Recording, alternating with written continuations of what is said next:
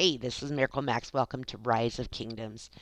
And if you guys saw the recent update pop and you saw this big section in there called Silk Road Speculators, well, unless you're in one of the first few kingdoms when the update dropped, you did not see anything change. And when I hopped on Kingdom 3, I was very excited to see this event had shown up. So this is a 3-day event. And Silk Road refers to the original trade routes. If you go back in history, trade routes from China and India through to northern Africa into the Mediterranean Sea, which led to Europe. But this was the main passageway for trade going back and forth. Obviously, silk was a big item on it. So, anyway, all that said, all right, if we look at this screen, part of me goes, this kind of reminds me of KvK and the KvK ceremony. But this works a little differently. So let's see how this item works and talk our way through it. All right, Silk Road Speculators. Event rules. During this event, Alliance leaders and rank 4 officers can select a difficulty. You have to start with easy, just like in KvK, but then you can move on. So they select a difficulty and dispatch an Alliance caravan. The Alliance caravan is going to start at your fortress, just so you know, and then head in some unknown direction to another structure. All right, Alliance credits will be expended each time an Alliance caravan is dispatched. You have to have a passing score on all prior difficulty levels before you can complete the next one. Event rewards increase with difficulty level. So there's this caravan, and it's going to leave your Alliance Center, and it's going to head to another destination, and as it goes, special barbarian troops are going to appear and attack it. Your job is to escort it with the highest percentage of goods still in it. So Alliance members defeat all barbarian troops. Once it's escorted to its destination, all Alliance members will receive event rewards via mail. The higher percentage, the greater the rewards. There's a limit to how many times you can do this a day. It is 3. An escort chance is expended every time you attempt it, or I'm sorry, each time you're successful. An escort chance will be expended each time the Alliance successfully escorts a caravan to its destination. So, good to know. If you fail, you didn't use one of your 3 shots per day. Once daily limit has been reached, an unlimited number of training caravans may be dispatched. You want to practice? Practice all you want. No rewards will be received from escorting training caravans, but scores achieved during training will count toward the Alliance high score, and thus can be used to unlock higher difficulties and increase Alliance event ranking. Very interesting there, and we'll get back to that. So daily escort chances reset at daily reset.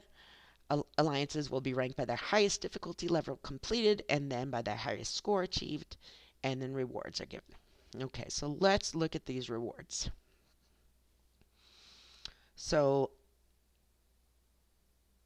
right now we're in 3rd place, and that was with an 89.14% on our first attempt. Looks like this must be by kingdom and not by the entire 8 kingdoms. So this is how my alliance ranks in compared to the other alliances in my kingdom. So this is a kingdom event, not a lost kingdom event. Rewards. Epic sculptures. Now, I will say this, we're reaching a point in the game where for a lot of people, epic sculptures are becoming less and less important. I know on my main account, I think I have 2 or 3 commanders with 1 skill left to max.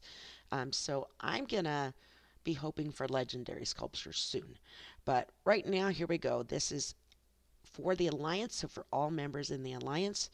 We have 20, 15, 10, and then 8, and dropping down to 5. So 20 alliances per kingdom are going to get some rewards here. So those are the end of the event rewards.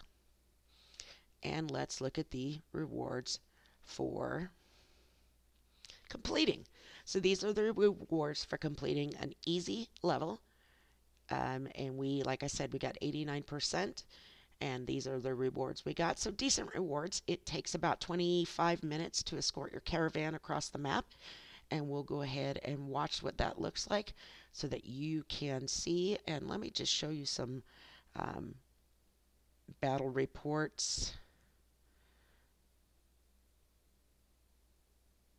before that, sorry, I paused talking again. Okay, so here they are. There's two types of units that you're going to face on the battlefield. An Oberia.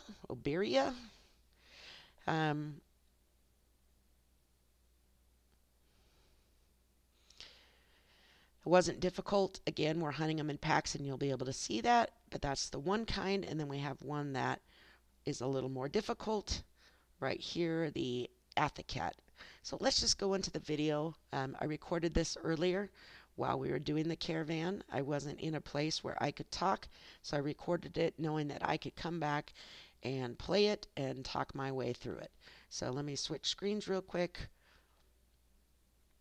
Hop in here. Sorry, you're going to see pictures of my cats. This is just how I live. We'll fast forward a little bit and get you to the action. All right, so here we are. This is our center fortress, and shortly we're going to see this caravan hop out of it. You see a lot of units, and as we went through this first run, I'll say, we had no idea what to expect. We didn't know where the caravan was going. We didn't know how fast it was going to move. We didn't know how quickly barbs would show up. So we didn't have any plan whatsoever going in other than, hey, everybody be ready to escort this thing. So let me see if I can get us a little further. All right, here we go.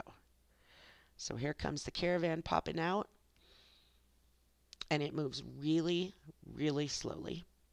And I think now looking back, I might have set up a diamond formation, a group of players at the lead, a group to the left, a group to the right, and then a group behind. We did see that barbarians did pop up on all four sides as we move through. At the beginning of the journey, there weren't very many. And then towards the end, we started seeing a whole bunch at the same time.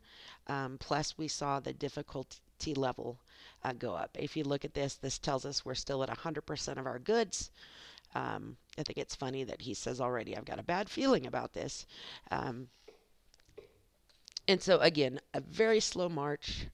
We had no idea what its pathing would be. We could see a gold line that led us a little bit.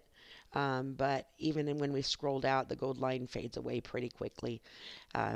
So I brought two armies to this battle. I brought a all cavalry unit with Minamoto and Genghis Khan. I'm trying to XP up my Genghis Khan, so I figured he could come on this journey. But I wanted one unit. Here comes the barbs. I wanted one unit that could move a little faster, and I also wanted a tanky unit because I didn't know how difficult they would be. I wanted to make sure I had both options available. They did not seem to be too difficult to defeat. When they do appear on the map, you're going to see a red line that goes to the caravan, so that just shows us where they are. But really, that first round wasn't that difficult at all. 3 or 4 armies.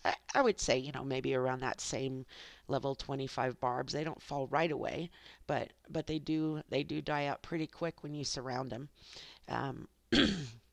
Like I said, this is a 25-minute slow roll. So if you're thinking about how fast do my commanders need to be, you don't need cavalry for this. If you see how fast that caravan is moving, I think siege machines could outpace it. I'm not saying bring siege machines, but I'm just saying that you don't need speed units on the battlefield for this. You just need to be on top of it. And again, whether it's a diamond formation, some formation I think is necessary. And I'm going to slow down my talking as we walk through this. All we're doing is just following this at a slow roll. And it's not very exciting to watch back. But hey, for you guys, this is your first time through. We probably have about 30 armies out on the field following this thing around. I think it was funny. There's a couple times during this that some people got bored and started hitting some barbs off to the side because, you know, it just it was a slow roll. And this ended up going to a stone pit. There we go. Here comes some more popping up. Um, but really, at the beginning, we have 4, 5, 6, 7, 8. It looks like hitting us at the same time, but they fall really fast. The lower level ones just they're there to just annoy you. And we didn't lose any goods on these lower level ones. It wasn't until the very end when we had the higher level ones plus just a swarm of the lower level ones that kind of took us by surprise, and we lost a little bit of our percentage. But small amounts of organization, and at least at the easy level, it's 100%. Obviously, just like KvK, there's several levels to go through and to move up. Um, and we want to move up as fast as we can. If you look there, we're still at 100%. We haven't taken any damage. And we're just going to slow roll around the map. I'm trying to think other questions I can answer on this. So 3 chances per day, 3 successful runs a day. Uh, any officer or R4 can start this. There is a cost to your alliance credits. But the rewards seem pretty decent, and I really like that this is going to be a recurring event, like KvK, that we can just play at different times. Just something different to do to band the alliance together, to get everybody on as a group playing. So here you see some barbs being killed just because, got to do something when you're out on this map walking around. Um, so 3 times a day, as many training runs as you want, and training runs um, do count for percentage of difficulty, but you just don't get rewards for them. So we have one red line coming in. Not sure what troop it is because at this point, okay, so here's my honest what was happening right now. One of my cats carried in a mouse, and it was an alive mouse. There you go. That's the higher difficulty. And so I was trying to deal with my cat and his toy. And so there are moments where it may not seem that I'm following the action, and that's because I was following the literal live action in my house. Um, I have 3 cats. I love them. They're my kids. And sometimes they do things that can drive me a little bit batty. So while this slow roll of this caravan may seem annoying to you, at this moment right here, I was really happy that it was moving at a slow pace so I could try and encourage my cat to take his friend back outside. And again, that's the weird thing of my life. So as we're watching this roll, I got to give a shout out to Braden TCT. He is a fellow YouTuber, and I also tutor him. So today we studied for his last final, which he will take tomorrow, and then he can be on playing constantly. That's Braden, BRAYDEN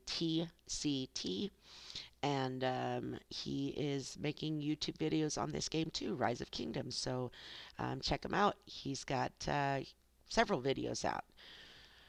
All right, looks like I got tired of the lag and just wanted you to be able to see the troops. This video is killing me. Okay, here we go again. So we're back to, it looks like, the regular level of barbarians.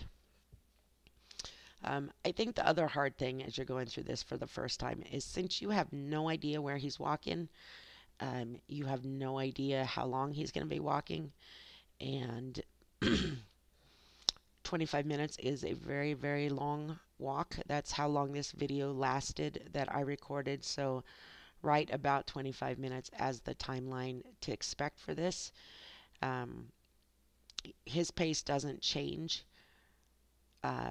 based on barbarians appearing or not being on the map. It just continues at its slow roll.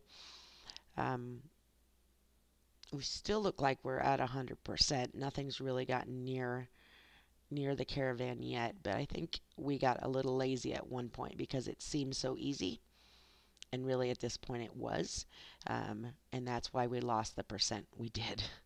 Not sure why the caravan just spun around, but it felt like it, so we're going to let it do that. And I just kept slowly inching my troops forward, and thankfully, the game lets us drag and drop our troops now, so that makes this much easier than the old way used to be. Um, Again, I am doing this with a infantry, Lohar, and Richard, and then I have cavalry with Minamoto and Genghis Khan. Like I said, I'm trying to level up my Genghis Khan. I think right now he's a 5-2 or a 5-3. I would have to double check that. But just trying to get some XP on him. And since I didn't know how difficult the barbarians we were facing would be, I wanted to make sure I brought a good nuker and also a good tanker onto the battlefield.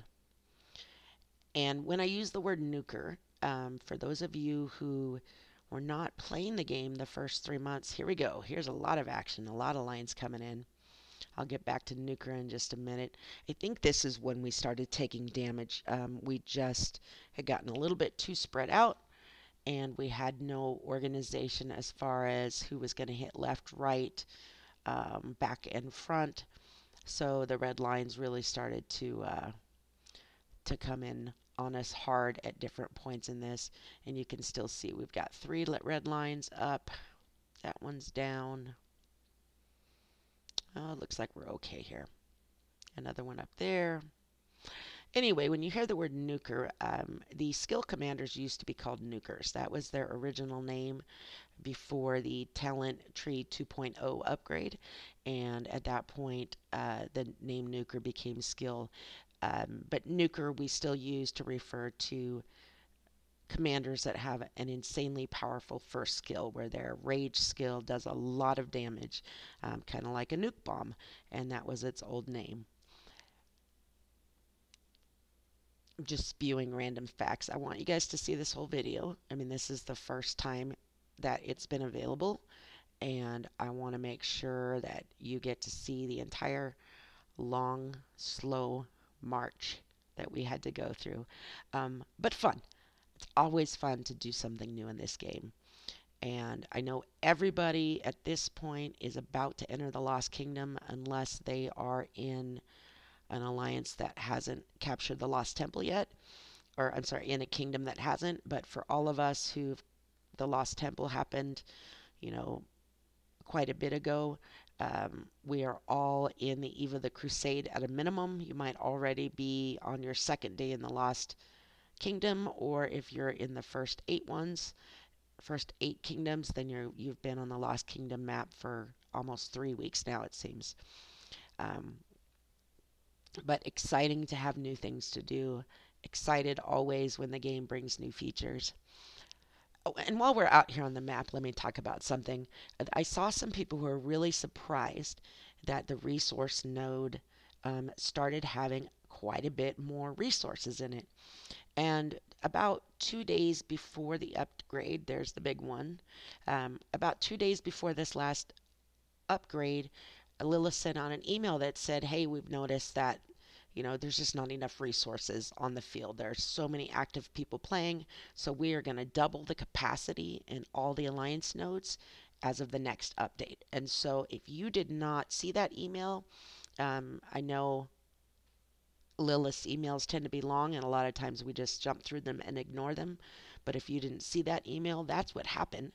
So every alliance node is now double what it used to be. Awesome, awesome, awesome. That means that when we get into the alliance nodes, and I can show you on the map here, up to levels 8 and 9 on the alliance mode, there's actually going to be 2 million food and wood in some of these alliance nodes, and that is quite a huge difference when 500,000 was the most we were used to seeing, and a level 6 is now just over 1 million. But to get up to 2 million, sending out gatherers once, that's a great change. I really appreciate that. Um, Folks need the resources. We're all pushing to upgrade stuff right now to be strong for the Lost Kingdom. And so, good job, Lilith. We love it. I speak for me and my cat, so we are a we. All right, I'm running out of things to say. I'm looking to figure out, where is this guy going? Is there anything out here that tells me where we're going to land? And there's no information. And truthfully, I don't know how much further we have to go in this. It looks like we still have quite a bit. So here we go. Another hammering, lots of groups.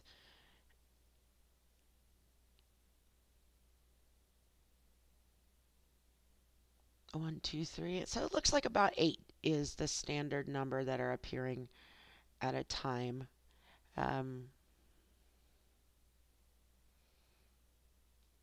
But right now, if you look towards the front, we've got 2 different levels of barbarians, that with the green badge and the white badge, and this is where our caravan starts to take some damage because there's 4 barbs up there and we don't have enough troops to kill all of those. So we got caught too far behind the caravan, too many people in the behind and not enough in front, and we had to pay for it a little bit here.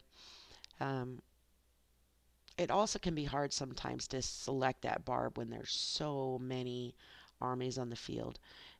So there we go. That's where we took the damage, went down to 90.82%. So we should be coming up on the end here. But yeah, just an interesting little march. Curious to see once we get up to difficulty levels, medium, hard, and we'll have to go back and see how many levels there are again. But how much healthier those barbarians are that attack us, and see if the quantity that attack us goes up from that 8 at a time, and just see how many levels there are of these guys to attack us. We've now seen 3 for sure, 2 levels of barbarians, and then 1 that looks more like a guardian. But I'm sure, just like in KvK, where, oh, here we go again. So we've got the white ones and the green ones coming in. And I know we take a little more damage this time, but it looks like we're doing a little bit better. So you let me know. You've seen how this works. How would you set up your troops?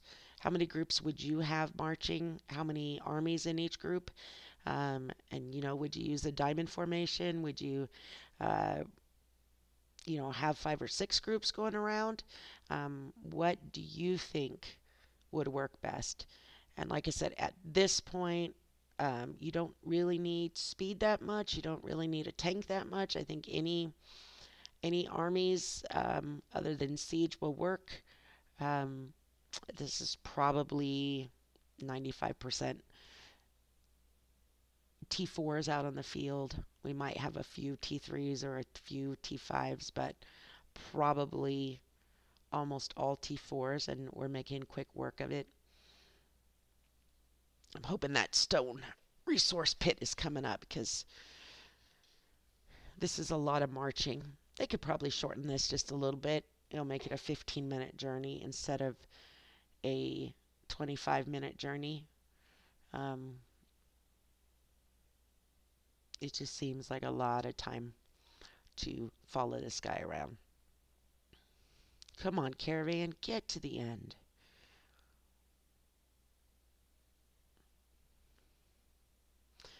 And I don't think I had to do really any healing at all in this.